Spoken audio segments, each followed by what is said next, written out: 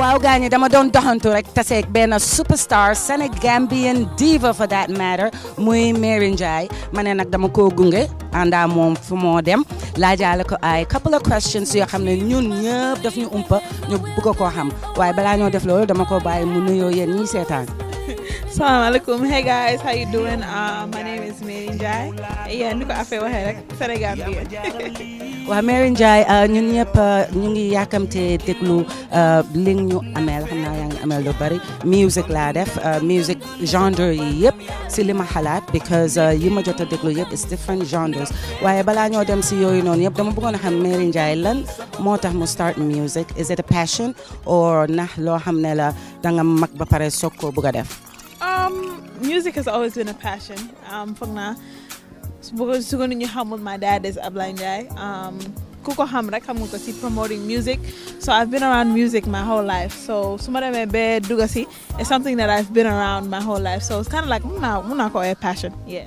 Passion la kañ nga door music dëgg dëgg. I've been singing for as long as I can remember. Munuma exactly, but since I've been a kid, maa ngi sing, you know, I mean, school, music, janga music, chorus, all that stuff.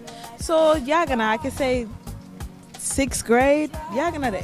Yeah. Okay, depuis 6th grade nga door si music bi, yaa ngi woon si choir. This is school bi. So choir bobo nono, is that where you got the love for music or is it because sa papa promoter la woon bu mag biir America artists yu bari daan ñëw America via your father ndax loolu tamit bokk na si li la inspire pour nga bëgg a def music? Foog naa ne I think Lola because my dad's been promoting for as long as I can remember since time ma nekk xale, so that's what influenced me to go okay like music and be doing choir, them school, them take interest in choir. Sorry about that. Yeah, I think Lola, like I was saying, my dad has been in the music industry for as long as I can remember. So I think what influenced me to even fit to them in school, the younger music and stuff like that is because of my dad. Yeah. So I'll say that he influenced it. His work influenced my music. Yeah. Okay, his work influenced your music and a whole lot of artists to here in Senegal, as I can see. So, Mary Njie, what are the projects you're working on right about now? Right about now, I have a whole bunch of projects going on. I have songs. Well, I'm working on a collaborative album where it's me and a whole bunch of artists just showing you what I can do. We have the reggaes, the zouks, the mbalaks, the Afro beats, R&B, whatever you could think of. And after that, when we work on my own project. So it's a whole bunch of different stuff going on and we're working on it, ready for you guys to see it.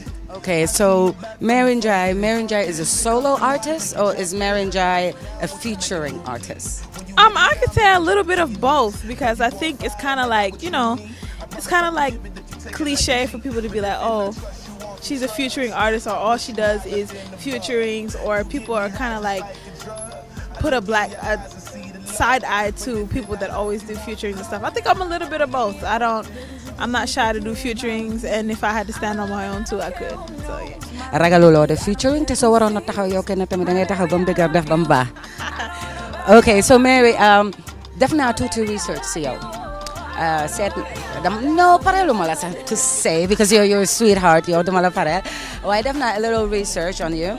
This nane, not only are you talented, but you're also very intelligent, mashallah, and you're still going to school. I want you to tell me a little bit about that. So music and school goes hand in hand. I go to Georgia State University. I am majoring in political science with a pre-law concentration.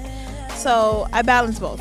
I go to school, I do music. So on my off time when I'm not at school, I'm doing music. If I'm not doing music, I'm school. So it's a little bit of both. They work hand in hand. I can't go with one without the other. So yeah. But how do you manage it? School life and studio time? Because I know studio sometimes can go late until, you know, the AMs, and you know you have to wake up the next morning. It's all about time management. I feel as if because where I am in America, you get to make your own schedule. You know, you make your schedule based on what works for you. So let's say if I go to school 3 days out of the week, I have 4 days left out of the week to plan, you know, and make sure it's all about time management. So time management. Kon yeen ñooñu ngeen xam ne da ngeen bëgg a nekk artist dem leen school jëkka école dem leen jàngi ba pare soog a mën a dugg si art bi waaw. Mary, so you have a lot of featuring. Comme ñu mel ni ñan la ñoo xaar pour dégg la yow ak ñoom. Do I want to tell you? I will. You have no choice. You have to tell me. So, got me an artist. Of course, I've sung with Bai Babu. That's my guy. It's my waila. Small makla. I've done with Bai Babu. That's on the Malach side. I've done with my brother. My brother also, he's a rapper. His name is Jimmy Black, my older brother. We've done one together, Afrobeat and R&B, you know. When it comes to kind of, you know, the new generation of music, I've done a featuring with Edmo. I'm pretty sure you guys know him, Edmo Flow. Edmo Flow, fàttali ñu ko Edmo Flow. Edmo Flow, Moiki, and he did like a cover of Despacito. Cover boobu the one that went viral. Yes, the one that went viral. Edmo Flow, real cool dude, real nice dude. Did a feature with him. Who I've done some with Chonseka. He's kind of like my dad. Like I've done some with him. I've sung on his album also. Did I forget anybody? I was about to say. I mean, I see this hot clip, you know, a preview of it. And yeah, tell us about it. We're cooking and we're almost ready to, you know, serve dinner. So I've just finished, you know, shooting with Abdigite. I've done one with Admo. Bai Babu is coming. We are here putting in work. So we know that you are like you kind of like the sweetheart of the Balago family. You're like the Gambian sweetheart of the Balaga family, like you just said. I'm na affaire yoo def si album Papa John bi. That family is like my family. It's like family with me and them. I won't even say Chonseka. I'll say Papa John. That's my dad. That's my jël comme doomam. So dama ko def comme papa, you know. I did work on his album. I sung the album in English, so my version is the English version of the album. xam naa fi nga war a dem xal naa xëcc tuuti man na damay def affaire baadoola rek bàyyi la yow nga continuer comprendre.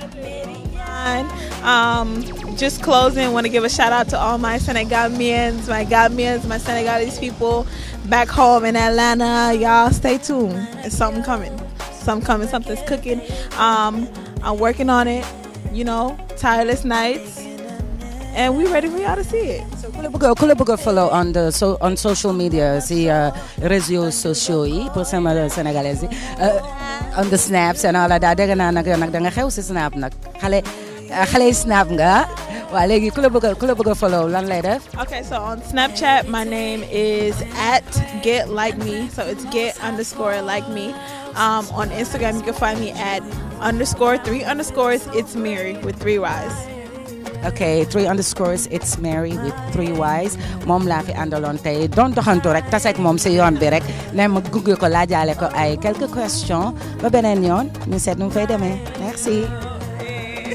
Kaay ñu def benn selfie mu mën a xew tamit man tamit si jamono wala